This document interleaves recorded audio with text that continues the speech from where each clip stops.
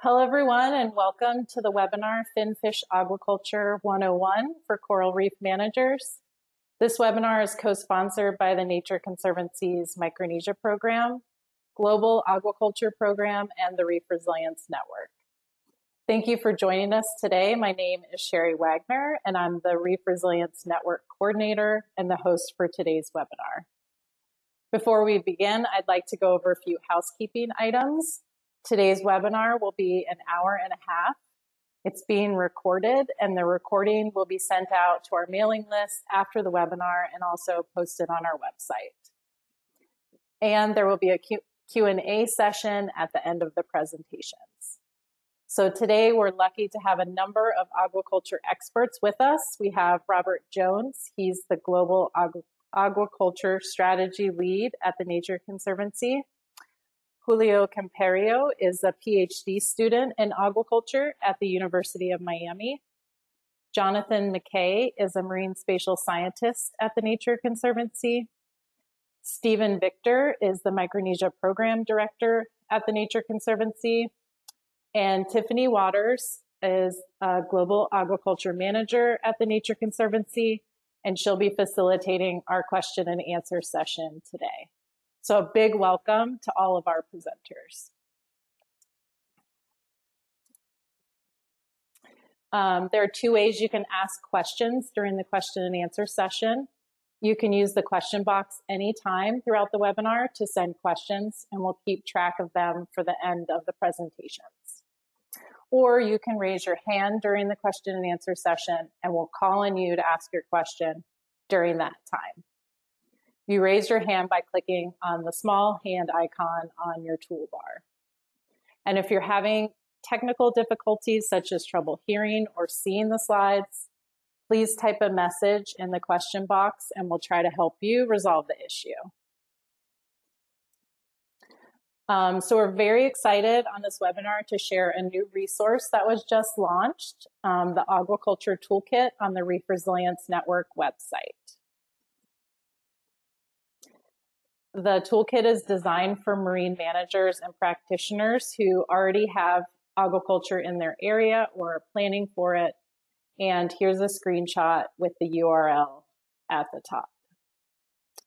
So the toolkit contains information and resources on the global status of finfish aquaculture, including species, what species are being produced, and the trends of this growing sector in tropical reef areas, farming and culture methods, impacts on wild stocks, habitats, water quality, and fish health, and what can be done to mitigate these impacts, legal and regulatory frameworks to support sustainable development, environmental impact assessments for operations, site selection and area management approaches, and community-based aquaculture and the role of stakeholder participation and planning with a case study from Palau. And you're going to hear much more about these topics today on the webinar. But before we go any further, we want to learn a bit about who's joined today. So we have 3 poll questions for you. I'll just go ahead and launch. The first poll is, how familiar are you with finfish aquaculture? Not at all, somewhat familiar, or very familiar. So this will give our presenters today an idea about how much you guys know about aquaculture. Okay, looks like most people have voted, so let me share the results. So it looks like we kind of have about even, somewhat, and very, and some people not at all. So a little bit of a spread, like across the board. They're pretty close. So let me share the next poll with you. We're interested to find out where everyone is joining from today and where you work. So go ahead and let us know which area is closest to where you work, or if you work in multiple ocean basins, you can click there.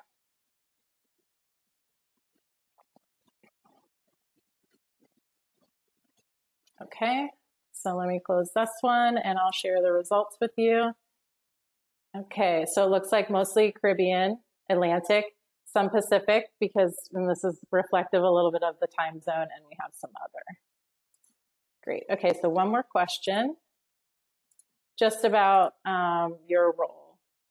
Are you a marine resource manager, a practitioner of aquaculture, or aquaculturist, scientist, researcher, student, or none of these roles really fit what you do? You can choose other.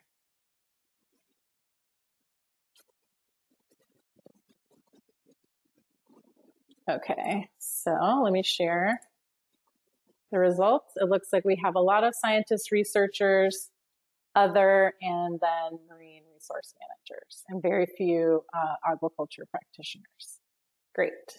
So welcome everyone, and thanks a lot for taking the poll. Let me just hide this. Okay. All right, so with that, I would like to turn it over to Robert Jones. He's the global lead for the Nature Conservancy's aquaculture program. The program consists of active projects in 7 countries designed to ensure aquaculture operates in harmony with nature and provides benefits to people. So go ahead, Robert, and Great. I'll turn it over to you. Well, thank you, Sherry. Good evening and good morning to some of you. And thanks for joining us for the launch of the Reef Resilience Network's Aquaculture Toolkit and our 101 on Finfish Aquaculture. This is a collaboration between the Reef Resilience Network and TNC's Global Aquaculture Program and TNC's Marine Aquaculture Program. Aquaculture is a really important topic, and it's critical to get it right for the health of our ocean and the people that rely upon it. The stakes are extremely high, and so could be the benefits. It's an area that each of you as reef managers and scientists will have a big role in determining whether aquaculture will be a force for good or conversely result in negative impacts on marine ecosystems. Aquaculture is growing extremely rapidly around the world. As many of you know, at about 6% per year, it's the fastest growing form of food production, and it's larger today overall than wild fisheries or the beef sectors. And at TNC, we view this growth as both an opportunity from an environmental and social perspective, but also a significant challenge. It's an opportunity because aquaculture can actually be one of the best sources of animal protein production we have from a resource utilization perspective.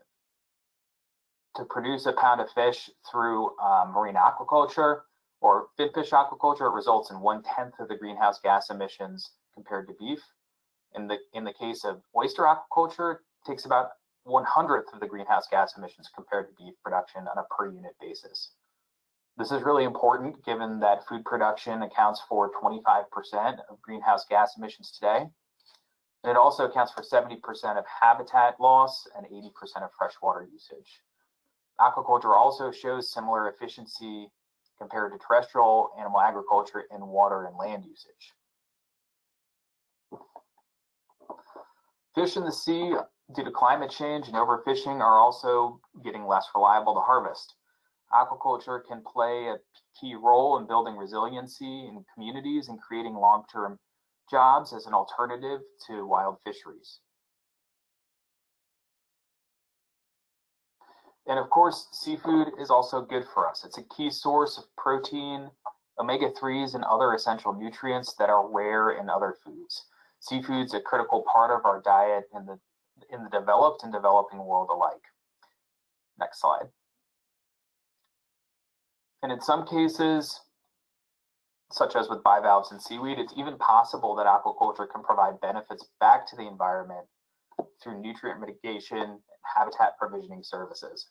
This is a really exciting opportunity to improve the health of the ocean while helping us reach food demand needs. Next slide. Aquaculture can also be a source of gender empowerment for communities, such as these seaweed farmers in Tanzania. Women today represent over 70% of the world's aquaculture workforce. Next slide. But in spite of these opportunities, there are big challenges associated with aquaculture, and they've mostly had to do with the finfish aquaculture sector, which is the main topic of discussion today. Some of the impacts that we'll get into detail on will include water pollution impacts. Aquaculture has contributed to eutrophic waters around the world. We now have about 500 dead zones around the world, and we need to reverse that trend. We don't need more contributions from aquaculture. Habitat degradation in some places in the world, such as Southeast Asia, aquaculture has accounted for 30% of mangrove degradation due to the development of aquaculture ponds. Impacts on wild stocks, both in terms of genetic and feed impacts, can reduce genetic fitness of wild fisheries and put pressure on vulnerable fisheries resources. And finally, disease can result in transmission within the farm and also possibly outside the farm, posing a threat to wildlife. This is a picture from Hainan, China, where I was able to visit a few years ago and actually see this in person. It was quite impactful on me. And these big four impacts of aquaculture, which I have described, have too often been the case as aquaculture has developed around the world. So it's on us to make sure that we put an end to these impacts, and aquaculture can really live up to the environmental and social promise we think it has. We also must be keenly aware that aquaculture in tropical areas where coral reefs do exist must be subject to particular care given the sensitivity and immense stress already put on these ocean treasures. So that's why I think our discussion today here is so critical. The module we've developed in our discussion today is about how we can ensure mistakes of the past are not made and the industry can be managed in a sustainable and responsible way. With that, it's my pleasure to introduce our panel. Julio Campario is currently carrying out his PhD in aquaculture at University of Miami Residencial School of Marine and Atmospheric Sciences. He was previously working with the Nature Conservancy in 2019 to travel to Palau, Micronesia, and carry out nutrition research on locally farmed rabbitfish. Jonathan McCoy is a marine spatial scientist at CSS under contract with TNC and is currently working under a NASA-funded project in Palau to address food security by building local capacity around siting and planning sustainable aquaculture. He holds an MS in environmental science from California State University, Los Angeles, and a BS in marine science from University of South Pacific, Fiji. Stephen Victor is TNC Micronesia's TNC's Micronesia program is going to be discussing a case study in Palau and its efforts to develop sustainable aquaculture. Stephen's a native of Palau. He received his MS in biology in 2002 and his BA from University of Guam. Stephen was a researcher at the Palau International Coral Reef Center from 2002 to 2009.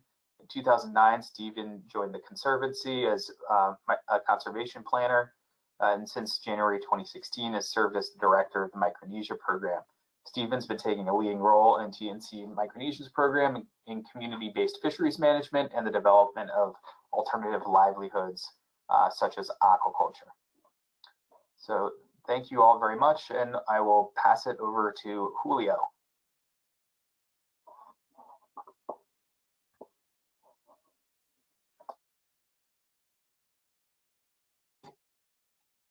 Okay. Hello, everyone. My name is Julio Camperio, and thank you, Robert, for the introduction. Today, I'll be focusing mainly on the environmental impacts of marine finfish aquaculture and different mitigation strategies that can be carried out to minimize those impacts. So next slide.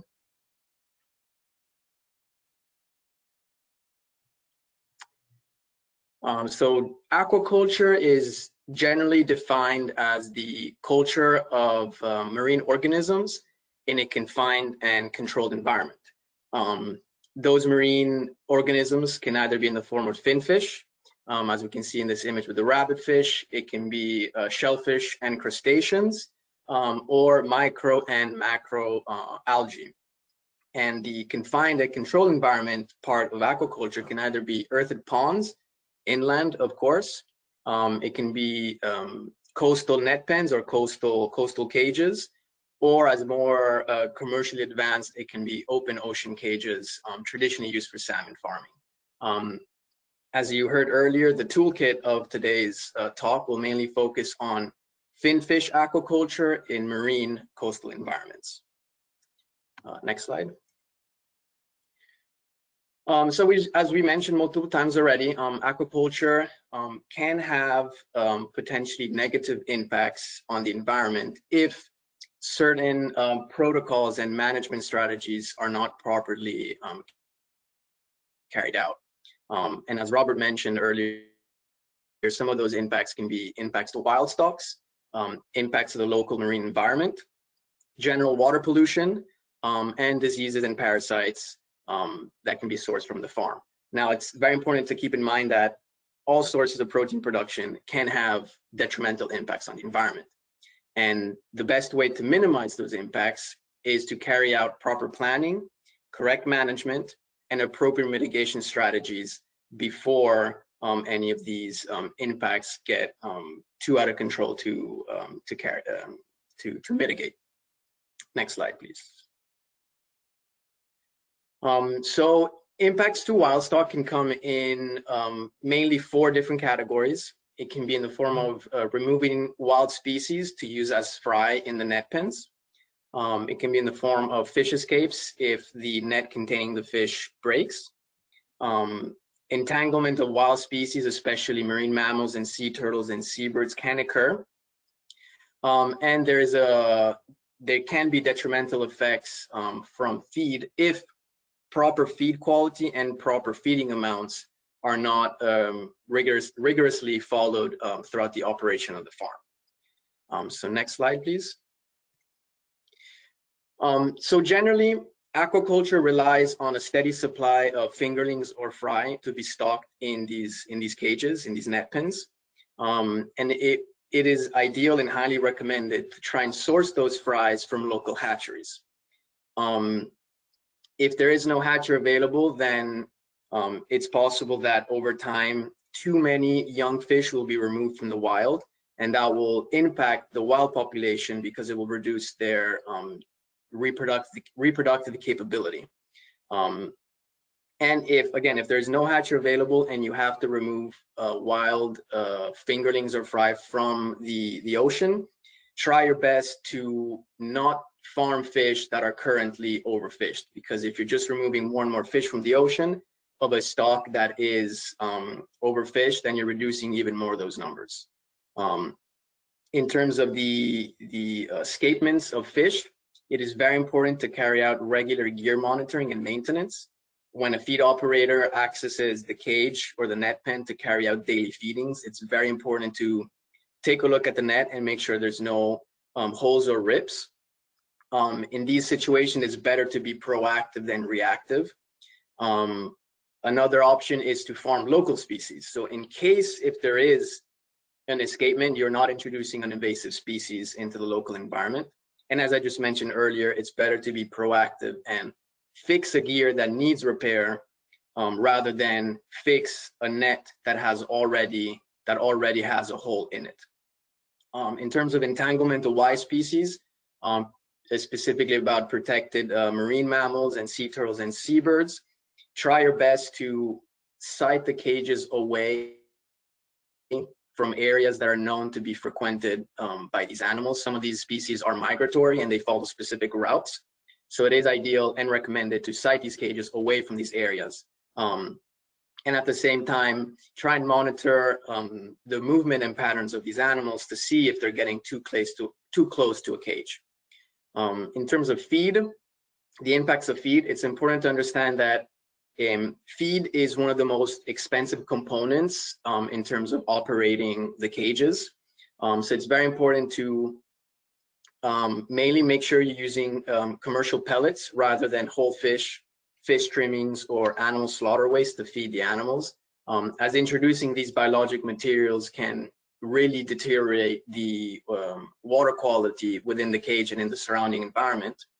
And it's very important to not overfeed the fish in the cages. This happens a lot of times, that the fish are satiated and they're not more hungry, and the farm operator keeps feeding, causing too much feed to either sink to the bottom of the cage or float away. And that is just unnecessary amount of nutrients that is being added to the marine environment, that especially if it sinks, it can accumulate and cause dead zones of oxygen, which are areas deprived of oxygen, and that can have serious detrimental effects. So it's very important to choose good quality feed, but also feed the fish the right amount and do not overfeed. Next slide, please. The second impact is impact to habitat, mainly looking at sensitive habitats. Some of those habitats can be coral reefs, seagrass beds, mangroves, coastal nurseries and spawning grounds. When a site is being proposed, it's very important to keep these sensitive habitats in mind. Gear loss can also impact the local marine ecosystem, both with migratory species, but also if you have gear that is floating around, it can potentially damage local vessels. And reduction of water quality is another big one, as Robert mentioned, especially in areas that have too many farms that are not properly managed. There can be detrimental effects in the water quality and eutrophication. Next slide.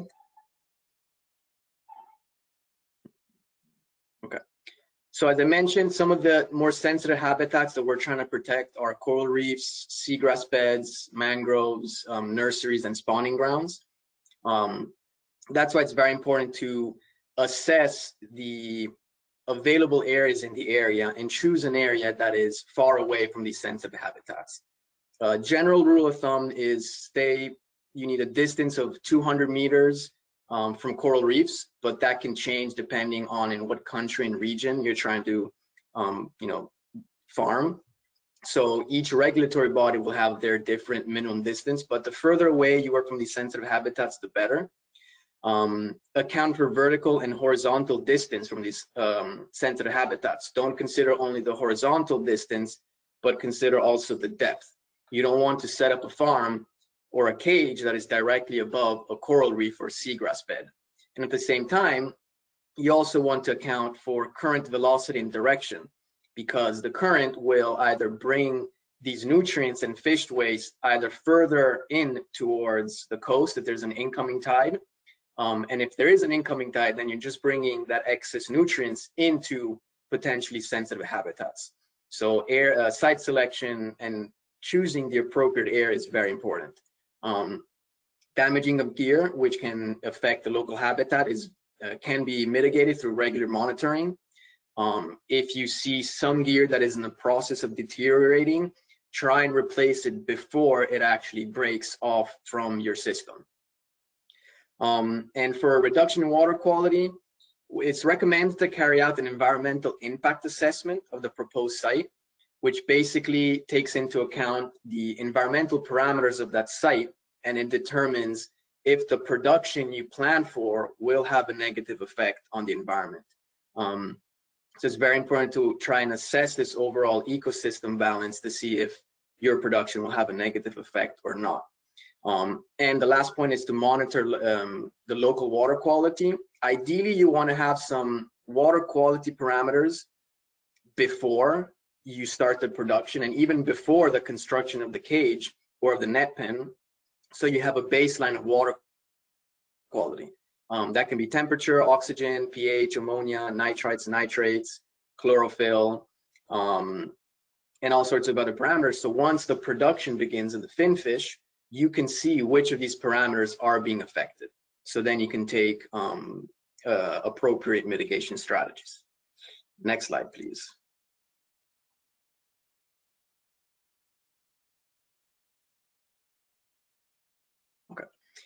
The third impact that finfish aquaculture can have is general impact on water quality, which can cause water pollution. A big factor in this is the addition of excess feed in the environment and overall waste produced by the fish. Environmental parameters can be impacted negatively, as I mentioned earlier. And something to keep in mind is carrying capacity. And the general idea of carrying capacity is the amount of fish weight that a specific environment can sustainably sustain. Each environment, depending on different parameters that can be current, depth, temperature, tides, and other factors, each environment will have a different carrying capacity. So you don't want to go over that carrying capacity, because then the environment will not be able to sequester the excess nutrients in the form of nitrogen and phosphorus, and that can have a trickle effect and cause a whole bunch of negative impacts on the environment. Next slide, please. Okay, so as I think I already mentioned a couple of times, it is very important to avoid overfeeding the fish and try and use commercial pellets.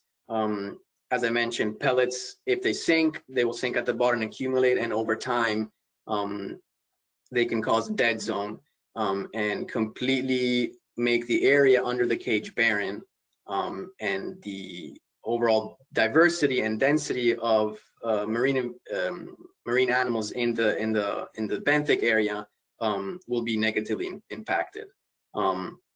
Site the cages in areas that have enough depth and distance from sensitive areas. A general recommendation is that the depth of the sea floor should be at least twice the depth of the cage. And obviously, something to keep in mind, as I mentioned earlier, is current. You don't want the current to be constantly flowing towards a coral reef or a mangrove, because then that sensitive habitat will just be overloaded with potentially an excess of fish waste. As I mentioned, determine the current velocity and direction, especially if you have incoming and outgoing tides. That's something you can, because if it's going incoming, it's going to more flow closer towards the coast and potentially even populated areas. But if it's flowing out in the open ocean, then you have more volume of water that can assimilate and sequester those nutrients. And as in many of these points, regular monitoring of water quality before and during production is very important, so you can see how your production is affecting the water quality in the area. And another recommendation is try to take water quality parameters at different areas within the farm, downstream, upstream, within the cage at different depths, so you can start understanding the overall water quality of the area. In terms of the excess carrying capacity, it is ideal to carry out and determine the carrying capacity limit. These can be complex models, but there is a general idea that the higher density of fish you're farming, the less growth you require. So if you give fish within a confined space more space and more volume to swim around, they will be happier and they will grow quicker than if space is limited. Do not overstock an ecosystem that will not be able to sustain the nutrient accumulation. Every ecosystem has the ability to absorb a certain amount of nutrients. If that limit is surpassed, then there can be detrimental effects. It's very important to try and stay below that level. And as I mentioned earlier, proper planning during the site and cage selection is very important. Different cages, depending on the species you're selecting, there are recommended cages, but planning and selecting the right site for the farm is incredibly important in the overall success of the productivity, but also to keep the environment healthy. Next slide, please. Diseases in farm fish is a complex topic because there are various factors that can cause an outbreak of a disease. And diseases do greatly impact the productivity of the farm. If your fish are sick, they will eat less, they will grow less. You can have mortality, which means you will have a smaller harvest at the end of the season. Your harvest period might be extended because the fish are growing less. But at the same time, if you have mortality within the cage, you're also harvesting less fish, and so you have a smaller profit. So it's very important to try and control internal factors as much as possible. And you can see this in this diagram. External factors are generally hard to control because it's kind of up to the environment. But the internal factors on the right are factors that the farm operator and the manager can manage, and they can try and control them as much as possible to have the fish healthy. If the fish are healthy, they will grow quickly and you can sell your fish at a sooner point rather than having a delayed harvest. And just like overall maintenance and observation of the cage, it's very important to be proactive and not reactive in case of disease.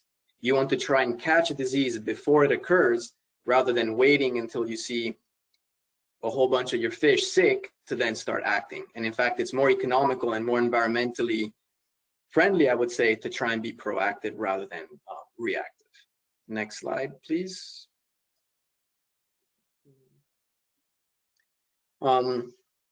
So one of the impacts that can cause a disease is biofouling, which is the growth of marine material on the nets of the cage. It's basically in the form of algae growing around the ropes of the nets. And what happens when you have too much biofouling, you're actually limiting the amount of water flow going through the cage. If you're reducing that water flow, you're also reducing the concentration or oxygen-rich water going through the cage and being absorbed by the fish. So if you have reduced water flow, you're also having reduced water quality, and that can stress out the fish. And stressed out fish are more likely to be impacted by parasites, which then can lead to diseases. So this is very important to regularly clean the nets when the cages are empty. You can either do so by going in the water and brushing the nets. You can remove the nets and bring them on land and scrub them down.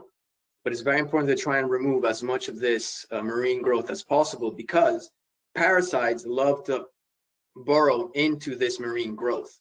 And so once the parasite cyst develops into larvae, it will hatch from the nets and then attack the fish. So the least biofouling you have on the cages, the happier your fish will be in the long run.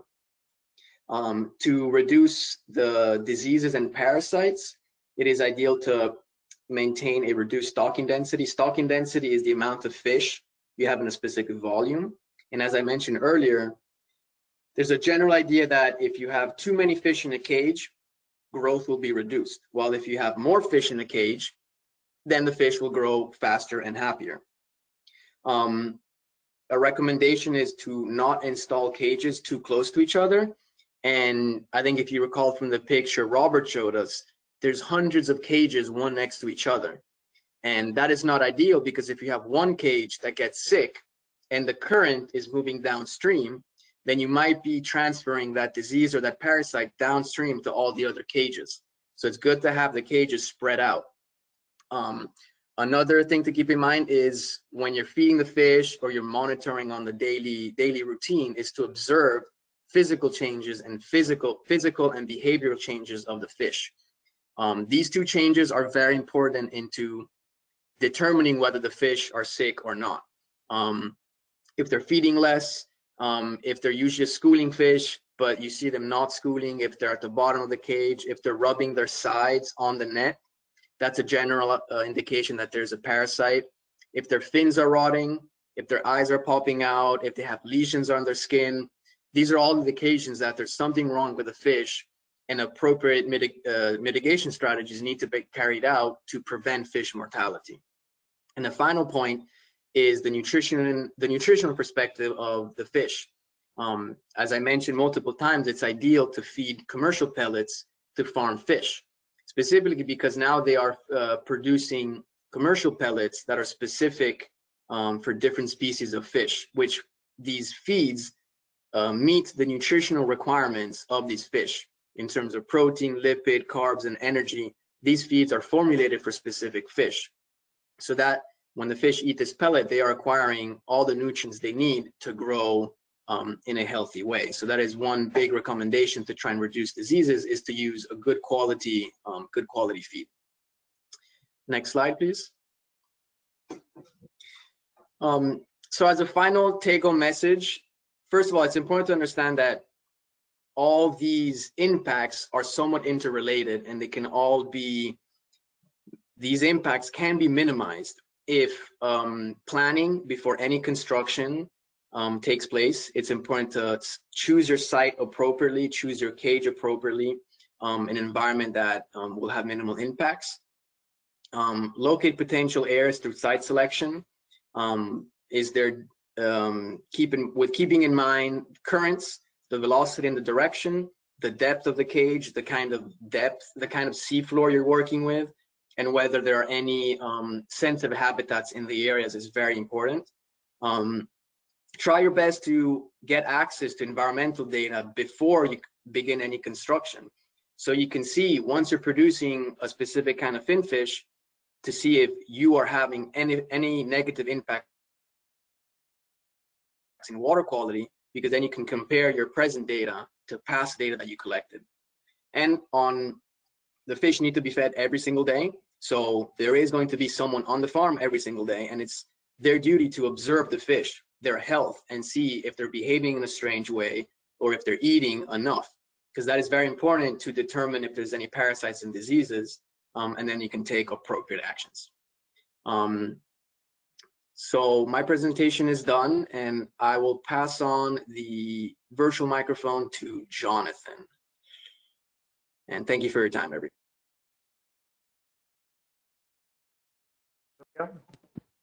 So I'm going to be presenting on marine spatial planning, or siting. You can go to the next slide.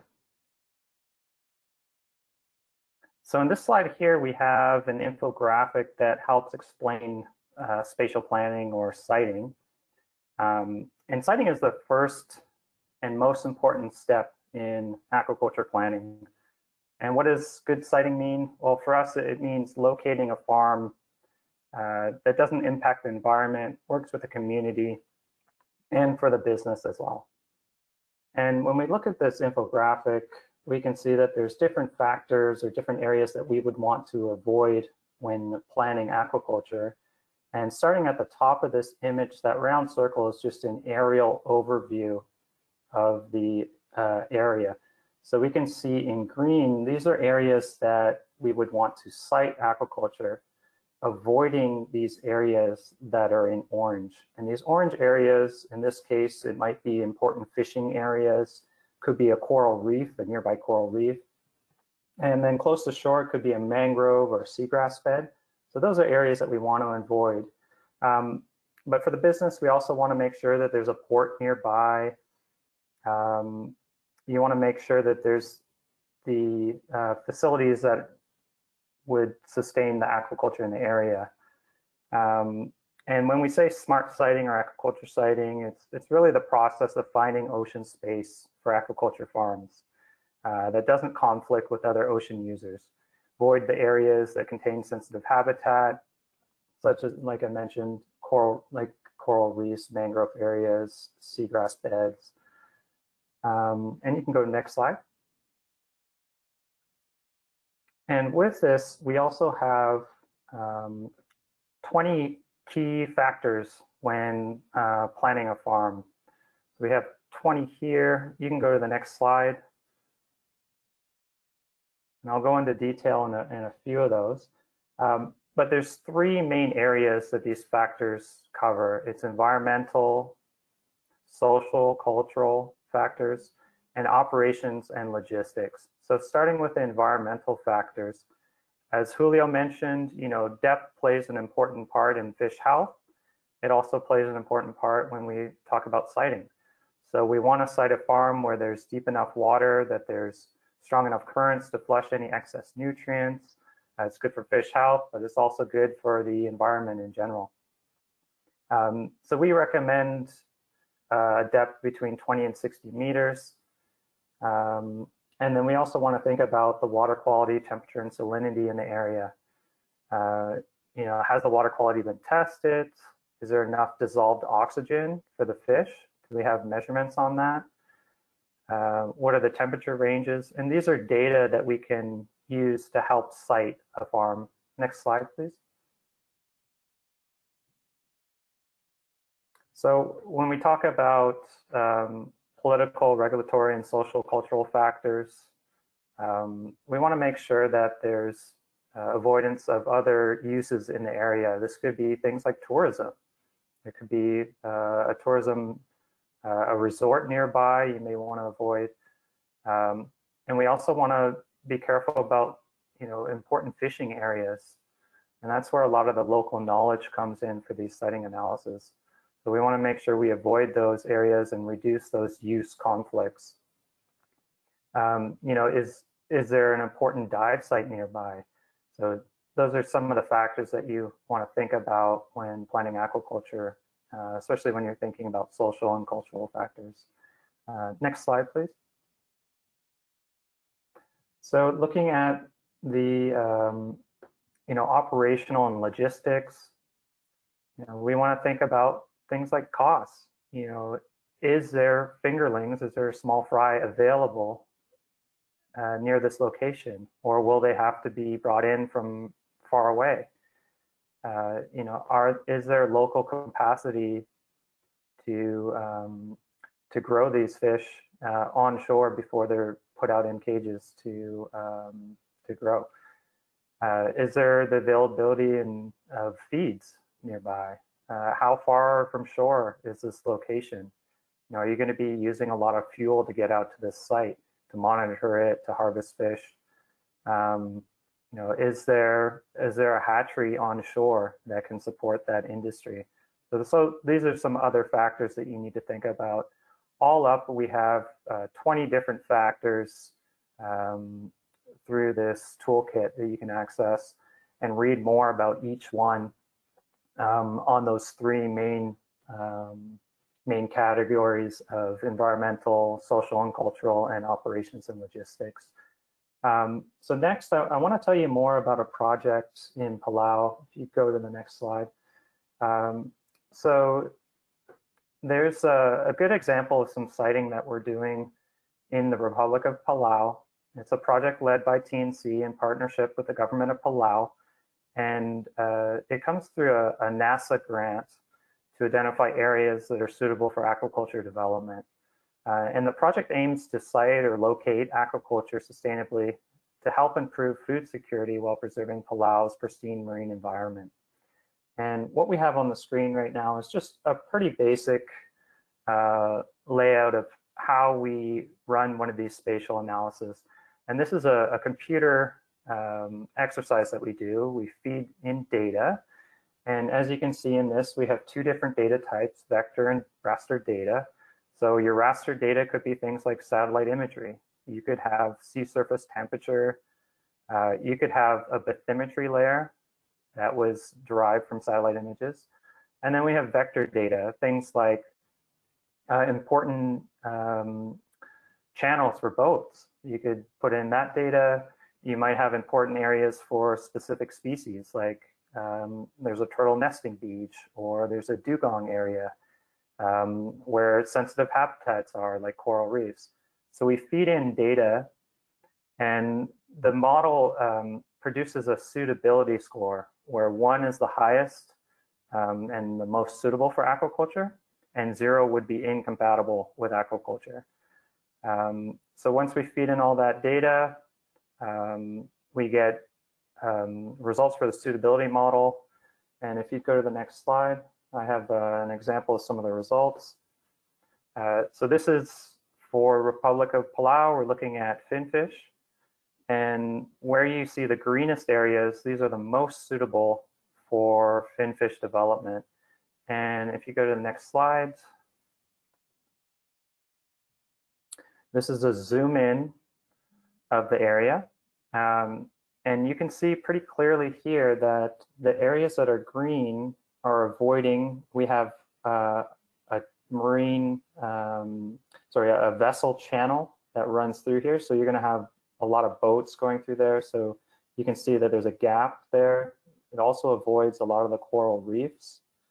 It's far enough from shore and deep enough water for finfish aquaculture. And these are just some examples of the results that we have. If you want to explore them further, you can go to the maps.coastalresilience.org/Palau. We have a live web tool with preliminary results that we'll be updating later this year as we progress through this siting project in Palau. Thanks for the opportunity to talk, and I'll turn it over to Stephen.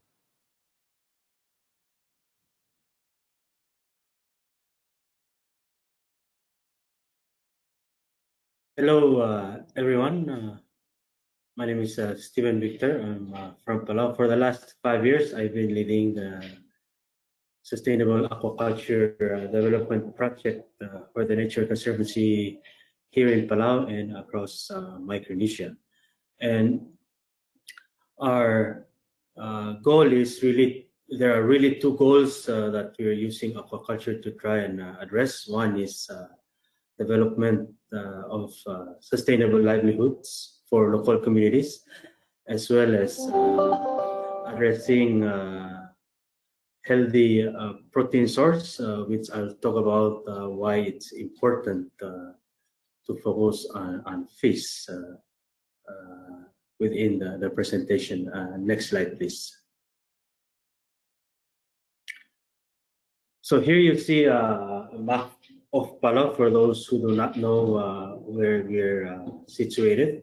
We're just north of Papua New Guinea and south of Honolulu, so we're sort of in between and right at the edge of what we call as coral triangle. That we have over 450 coral species, 1,500 species of fish, and we have probably some of the most intact coral reef systems that still remain globally, and why we are being very careful on development of aquaculture, as we've seen and we've heard from Robert and Julio on the potential impact of aquaculture on marine systems. Palau as a nation has about 20,000 local residents, so fairly a small developing island state. Prior to 2020, we had over 120,000 visitors, mainly visitors from Asia, who has appetite for seafood.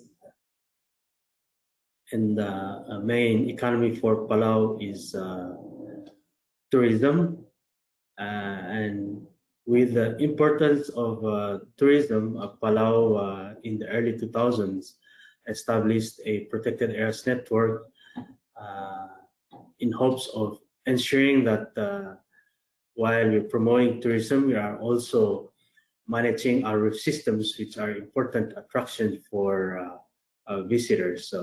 So on the environmental policy side, Palau has established over 30 coastal protected areas. And in 2015, Palau closed off 80% of its exclusive economic zone from commercial fishing. So that policy went into effect January 1st of 2020, leaving only 20% that is fished commercially. Next slide, please.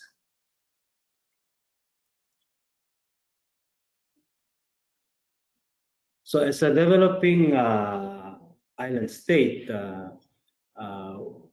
who has very much been influenced by Western cultures, Palau relies heavily on imported foods. So you can see on this slide a lot of canned meat. We also import chicken, beef, pork, and that sustains local population and tourism. So Palau ranks probably a third of them globally as the most obese people per capita. So this leads to a lot of non-communicable disease such as diabetes, heart attacks, and other non-communicable diseases that are prevalent within our local population. So focusing on food security for Palau is important, and mainly ensuring that there's healthy source of protein from fish that can sustain local population. Next slide, please. So why is it important to focus on developing aquaculture fish species to help sustain local source of fish protein. As we've seen globally, reefs are being impacted by climate change. So in 1998, Palau's coral reef experienced up to 98% bleaching events and reefs, and an average about 30% coral mortality. So these are widespread events that are becoming more prevalent, and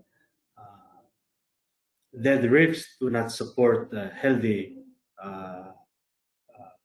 fish population, and so that has the potential to impact food security for Palau. And as we continue to rely on fishing, next slide please.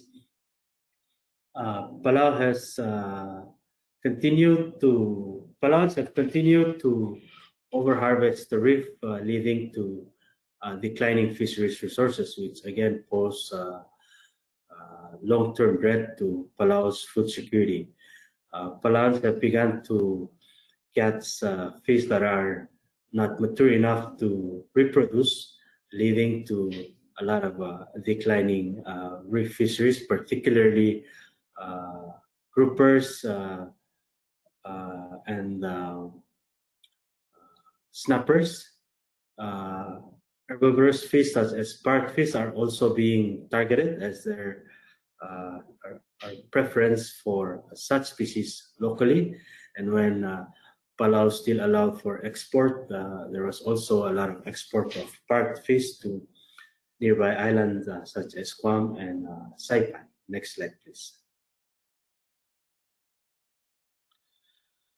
So in 2015, Palau began exploring hatchery production of rabbit fish, mainly two species of rabbit fish. The picture you see is Siganus linearis, and the other species that is being hatchery produced is Siganus fuscescens. These species were chosen because they have local preference within the local community, and also within the Asian visiting tourists. They also prefer this species, as it is also found within the Southeast Asian, particularly in Taiwan, where they've produced this in hatchery before. So we chose this species because we felt there's a local market. Any species that would be produced for export would be a bit unsustainable for local communities to farm, because the cost of transport and the cost of feeds outweighs the products that are produced, aquaculture products that are produced in Southeast Asia. And mainly the market that we would potentially garner for export for cultured fish would be the Asian market. And we can't really compete with fish produced within the Southeast Asian region. We import all the materials for developing the cages. All the feeds are imported. Even technical expertise gets imported to help with hatchery production. So cost of export of fish becomes very high. So we chose these two species to look at environmental as well as financial feasibility of farming these two species, both for sustainable livelihoods and then to address food security for Palauans. Next slide, please.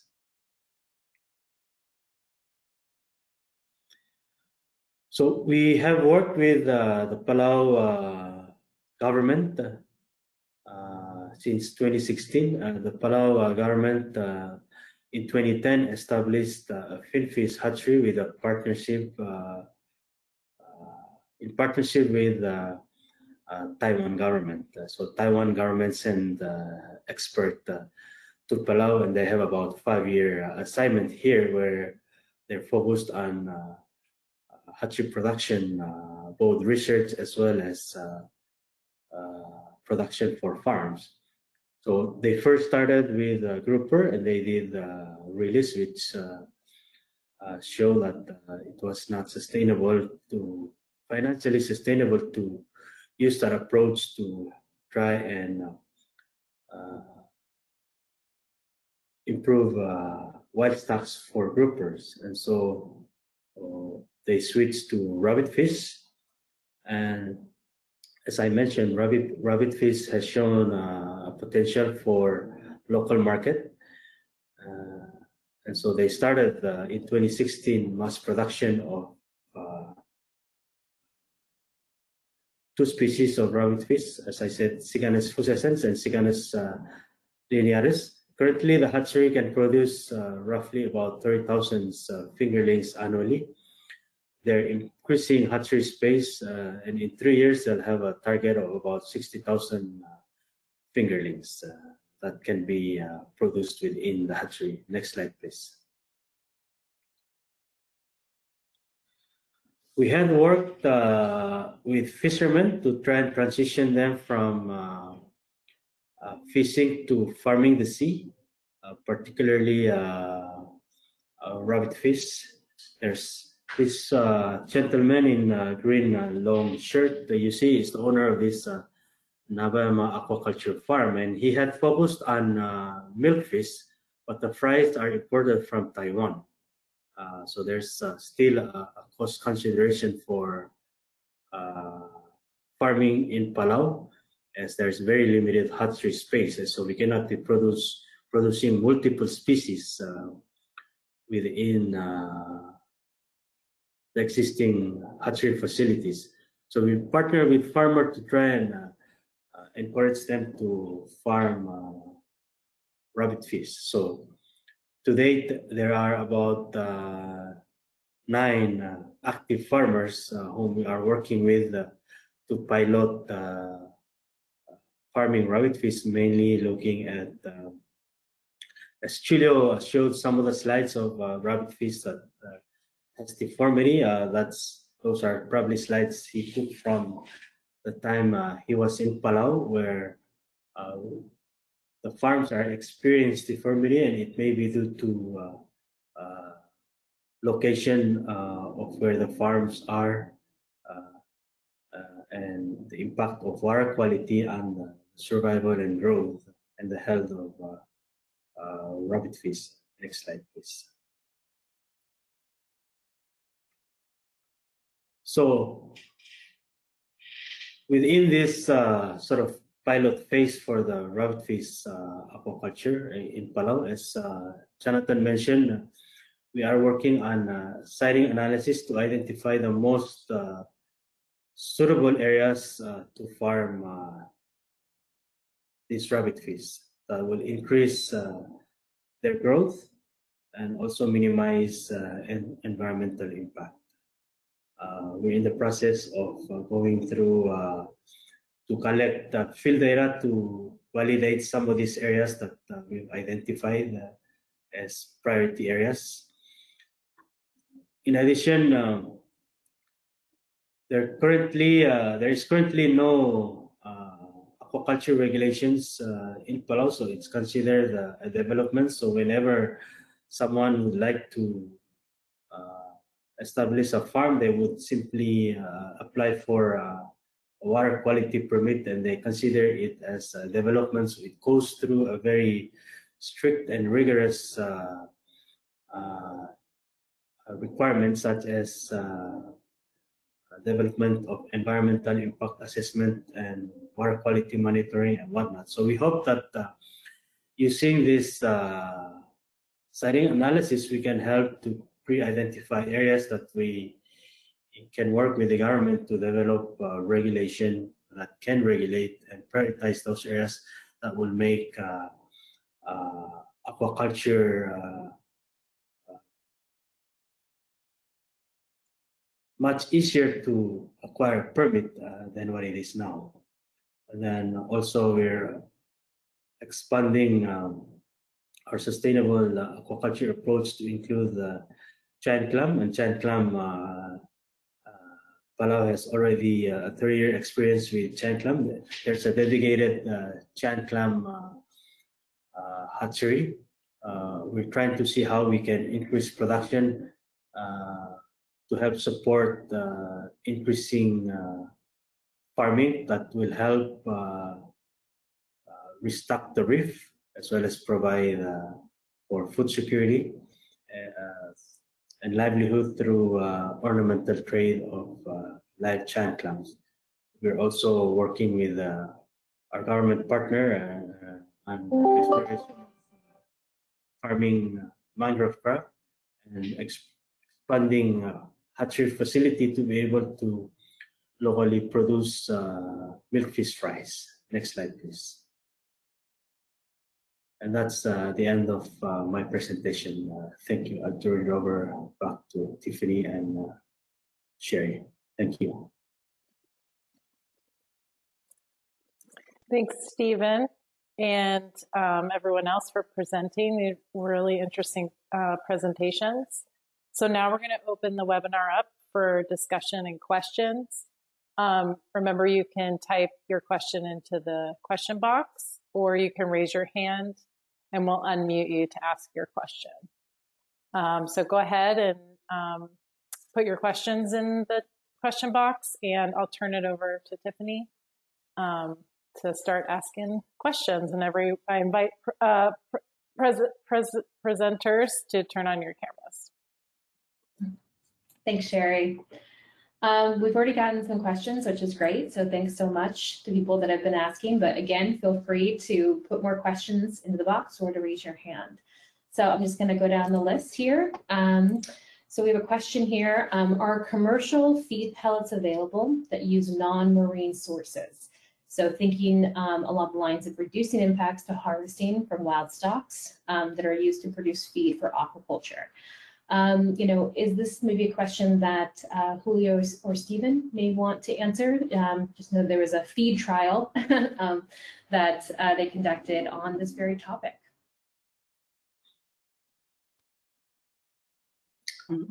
Yeah, hello. So yes, there are a lot of feeds now being formulated specifically to use less meals and oils from fish that are being caught in the wild. As Tiffany mentioned, in 2019, I was in Palau to test different feeds that were formulated with plant-based proteins. So some were made with lentin, which is similar to duckweed, and some were made with soybean and soybean protein concentrate, and they actually performed better than the commercial feed that used fish meal. So there are commercial feeds out there that do have less, and if not no inclusion of fish meal. But that is what the industry is slowly going towards, is alleviating that pressure from wild stocks. Because I do agree with you, it doesn't make sense to catch fish from the wild to make food for fish that we're farming. It's not very sustainable. So yes, there is a lot of interest in alternative sources of protein and lipids for farmed fish.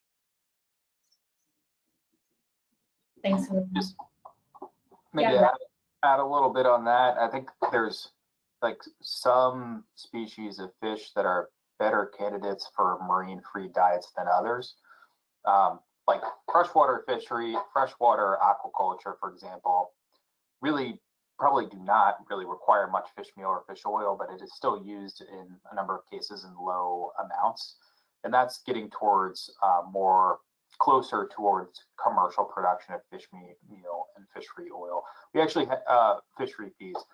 We actually had participated in a competition, a challenge prize competition, to see who could produce the most fish without using fish meal.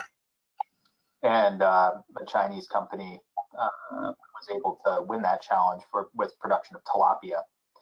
Marine species in most cases are less good candidates for fish meal and fish oil replacements, but there's some exceptions. Like that's one of the really attractive things about rabbitfish is it's really a herbivorous fish, and we could create a feed that is fish meal or fish oil free.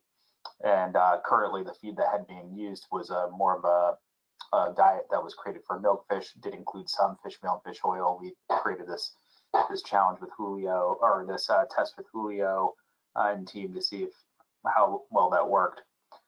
In terms of like the mainstream production species, salmon, this has been like a major effort to move towards fish meal, fish oil free feeds. Probably on the fish oil replacement diets, we are closer along. Probably Veramaris is the company that's furthest along in commercial production of fish oil replacements.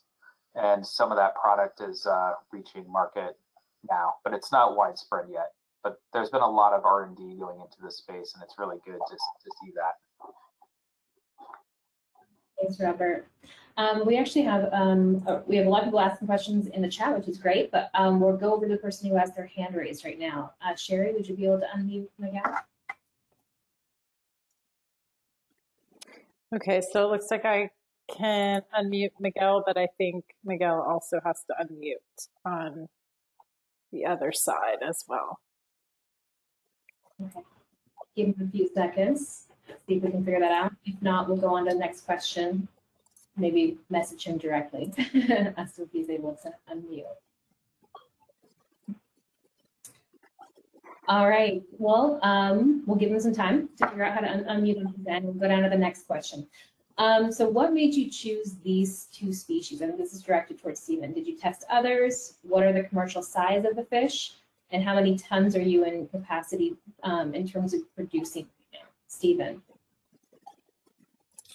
So thanks for the question. And the species were chosen based on local preference for route fish here in Palau. As I've mentioned, the Palau National Aquaculture has tested the grouper before, but mainly they did wild release rather than farming because of the cost of farming, and so they weren't encouraging farming grouper. The wild release, they didn't do proper monitoring to see how successful it was. And by all indication, it wasn't as successful as hoped because the fingerlings were released at a very small size, so they probably were eaten. To keep them in the hatchery for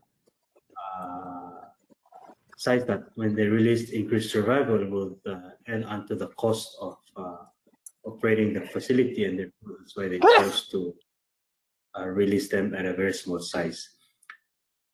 Currently, as I've mentioned, there are 9 active farmers farming rabbit fish with an average of 2 cages. So there's not enough rice to provide to the fishermen on a basis where once they harvest, they get price replenished. So it's cage can hold up to 2,000 fish, and the harvest rate is around 300 pounds of fish per cage. And so it's still at a very initial stage of exploration, and as Julio showed the picture, there's still a lot of disease and deformity in these fish, and it's primarily due to where they're being farmed. And so we're hoping that we can use the sighting analysis to then further test cages up to 10 within a site to see how what's the feasibility of producing more fish at a lower cost. Thank you. Thanks, Stephen. All right, we're going to go on to the next question. Great presentations. Thank you all so much. How do you protect these farms from intense storms like hurricanes? Do we have anyone who wants to field that question? So let me start, and then I think Jonathan has, through the sighting analysis. So primarily, one of the reasons why the farms are located where they are now is to try and avoid damage from high winds. And as you look at the design of the cages, they're made from 2x4s, and so they're simply screwed and nailed, and so they're not as hardy as materials that we would order from manufacturer, let's say in China. And so the current cage materials are not enough to withstand strong waves and high wind, and therefore they're located where they're located, are currently located to avoid that. And let me give it to Jonathan to answer it based on the analysis. Jonathan? Sure. So when we think about siting analysis, in the example in Palau, we actually ran a wave model to help identify where there would be stronger wave action. But one way to avoid things like hurricanes is you would pick the leeward side, or the less wind-driven side of the island that has more protection.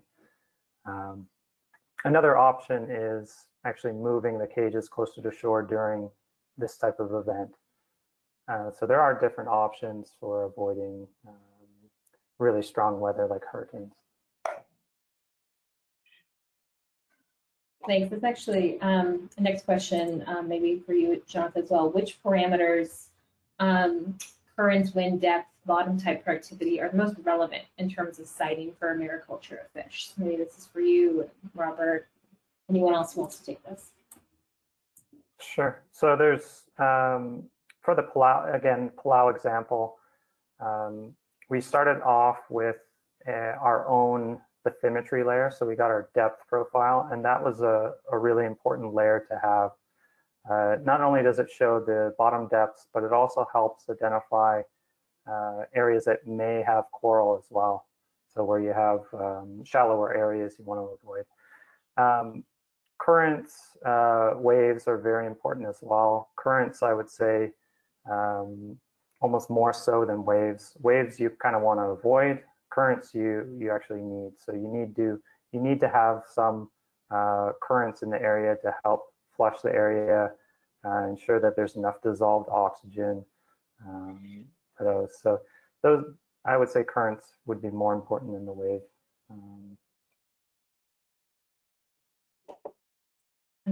Anyone else? Otherwise, we can go on to the next question. All right, and we do have a question from Miguel. He's able to type it in. Sorry, we couldn't hear him before. This is Miguel's question. We know that most of aquaculture species in the tropics are brackish water species. Like rabbitfish, for them to optimize their growth, they need to be in areas affected by mixing of fresh water. So to grow them in deeper water that is 100% oceanic water may affect this growth. How can we address this consideration?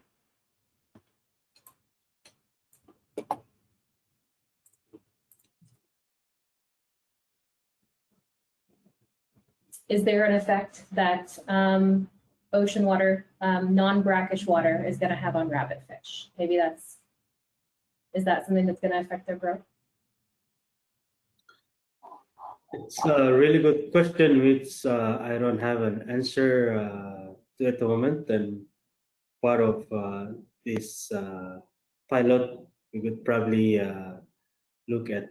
Well, we had a farm up in the North Island where the impact of salinity didn't fluctuate because it's on an atoll. So, and it's hard to say whether it was the feeding that had affected the growth or the salinity. So we've grown the species within areas that sees less fluctuation in salinity, and they did grow, but it was hard to determine whether it was there was an impact of salinity because the feeding wasn't always consistent. So we look into that. Yeah, I wanted to quickly add to that, and I do believe there is an impact on growth if you go from a fish like rabbitfish that naturally lives in brackish water and you put them in 100% marine water, there has to be some kind of physiological process that makes it harder for the fish to osmoregulate. If it's in a full marine environment, it might have a harder time to do so.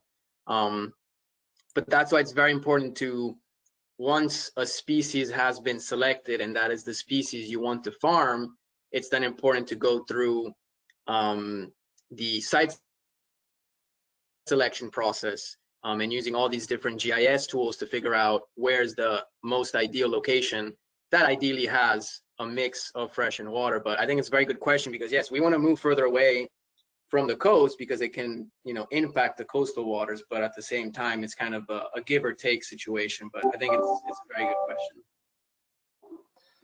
Yeah, I think this like brings up like a more general principle around, you know, on one hand, you have like an environmental consideration around depth and current, which is generally not always found farther from the coast, versus a productivity factor, which Miguel is implying, you know, salinity, which may be closer to the coast, is better for the species. Now, those are kind of maybe coming into conflict or dramatically narrow the sites in which this may be present. So like the first thing, as Julio had said, is like, can we find some sites that do meet the intersection of both? But I think the thing that we do not want to be doing is compromise our environmental values for the sake of production.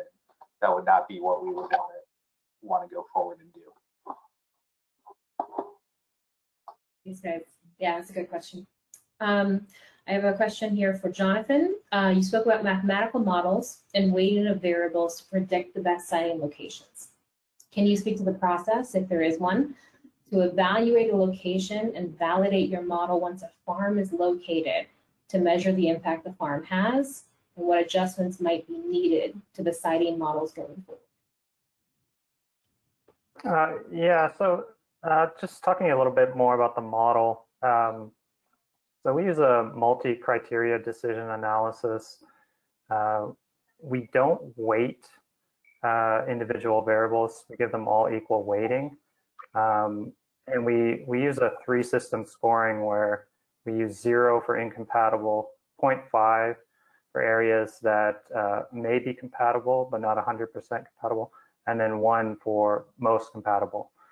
And then with that result, if a farm is chosen, you can actually do one more step before then. You can run what's known as a carrying capacity model that looks at, you know, the influence of nutrients in that area with multiple farms. So there's one more step that you can do before that. But then once the farm is sited, then it relies more on the monitoring process that's in place that Julio spoke about. So once the farm is in place, then monitoring takes over to, I guess, evaluate the success of that farm and ensure that there's no effect on the environment surrounding the farm. So it becomes less of a suitability model approach, and then once the farm's established, it's strictly just on monitoring and planning that was done beforehand. Thanks, Jonathan. All right, on to the next question. So it's good day. At my workplace, we've been utilizing tilapia in an aquaponics system. My question is, what can be done to prevent the stock from breeding in the tanks?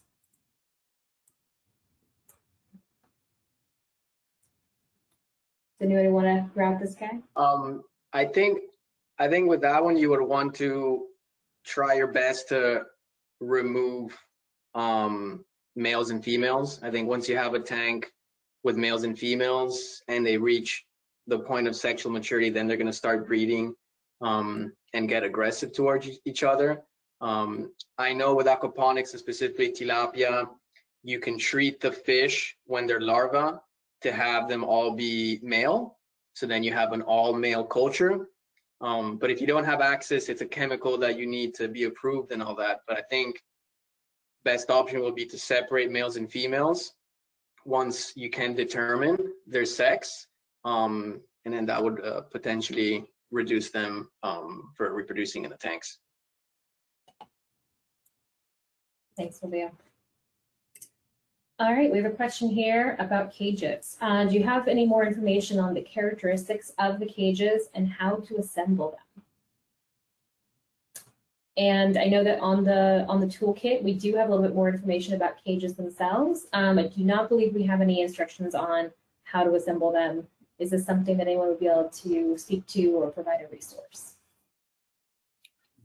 So for the cages we're using in Palau, they were assembled by our government partners. They're simply 2x4s that are put together on top of floaters. The main challenge is getting the appropriate netting for the cage, which is not available locally, as well as the floats. It took several trials for the government staff to get the cage materials and the design to what is appropriate for the location. So I know there are cage materials that you can order from manufacturers, and they would come with instructions on how to assemble them. But the materials, the design we used in Palau is more of our own design that we established. So, thanks, Stephen. We have a question here. Do any of the parasites of fish, of the farm fish, have the ability to or transfer to the human food chain?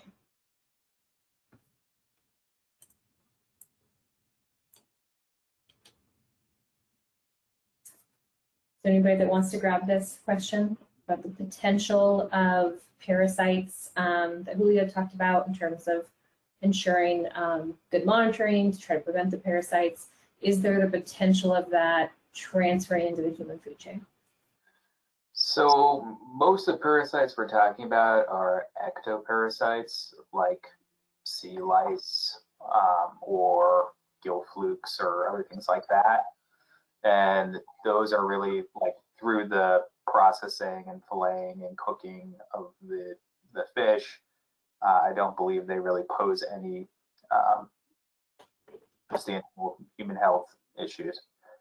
Now, there are parasite issues associated with eating seafood and some mostly wild fish, worms in the flesh of the fish. This is a particular concern with a lot of freshwater fish, but some saltwater fish as well.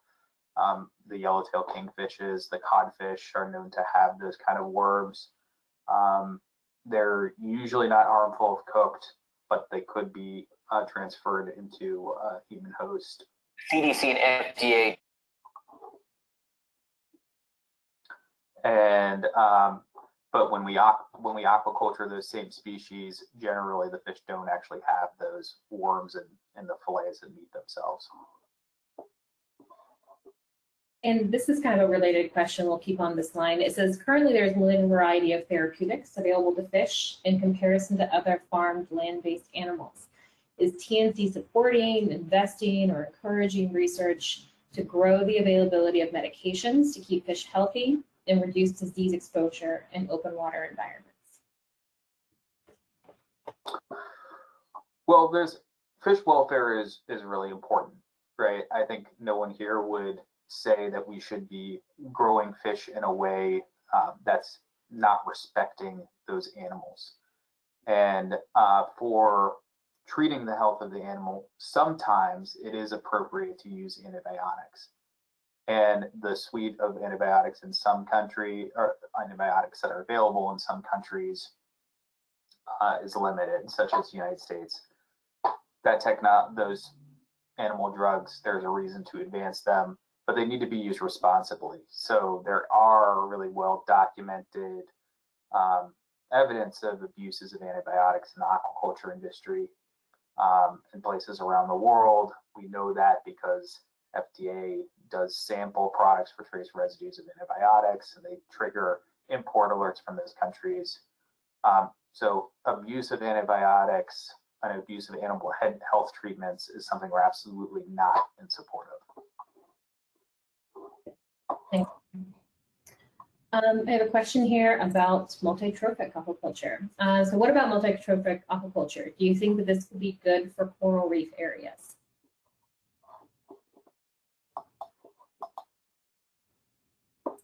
Is there anyone who'd like to talk about multi-trophic and just whether or not that's a strategy that could be employed in coral reef areas? Yeah, we sort of considered that, especially for rabbit fish that are being grown in areas like this of growing, let's say, sea cucumber or giant clams. We haven't quite gone that far to test the feasibility of doing that, but we think that it's good idea to explore. We just haven't been able to get to that level of experiment where we're doing that. Thanks, Stephen. I've had a couple questions come in that are asking whether or not the recording is going to be available and whether or not we have PDFs of the PowerPoint. And I just wanted to say to everybody, yes, we will make this recording available. And we can also have the PDF available of the PowerPoint. However, the toolkit is also now online. And so there are a lot of downloadable resources directly on the toolkit too as a resource. So I just wanted to pause and say that real quick. And I think we actually may be to the end of our questions. Let me see if there's anybody else that's raised their hand. If there's anybody else that has a question, it's really well timed because it's 8:26, and I know that we need a minute or two before to close. But I guess I'm going to do a bit of a last call, see if anybody has any last questions. And thank you to everybody for your really, really great questions. These are really important questions to ask, and we appreciate them. All right, I'm not seeing any other questions. Sherry?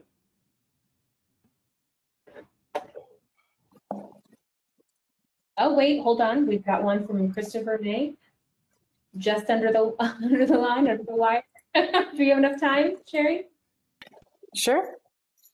All right. If you want to unmute Christopher.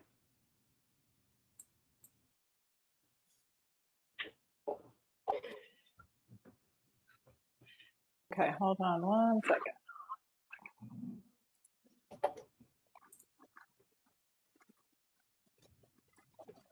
Is that a hand up or just the question? I'm seeing a hand, but oh, the hand's down. Okay, all right. Then I think that we have had all the questions, which again, everybody. Great. Okay, yes. Well, thanks again, everyone, for joining us and for the great discussion. It looks like we got to all of our questions, Tiffany, today. I think so. That's we have, I think so. We have one question from Christopher that he just typed in. So, has parrotfish been considered for mariculture? So, if anyone has any experience with parrotfish, that is our last question. Julio, Dan ever try to culture parrotfish? I'm not aware of anyone trying to culture parrotfish. It must be a pretty hard species to work with. Also, probably not a particularly interesting fish for food, but you could probably see the interest there in aquarium species. Oh, Julio, you're muted.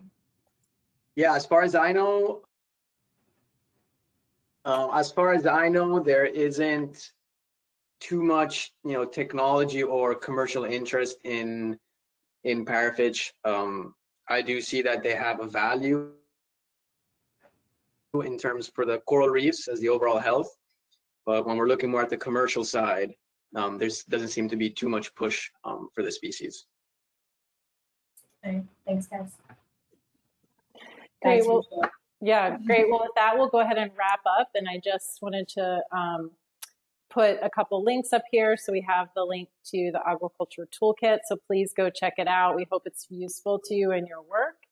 And also, there is a post about this webinar on the Reef Resilience Network forum. So if you're interested in continuing the discussion, please go there and find that post and you can start a discussion there. So thanks to everyone and have a great day.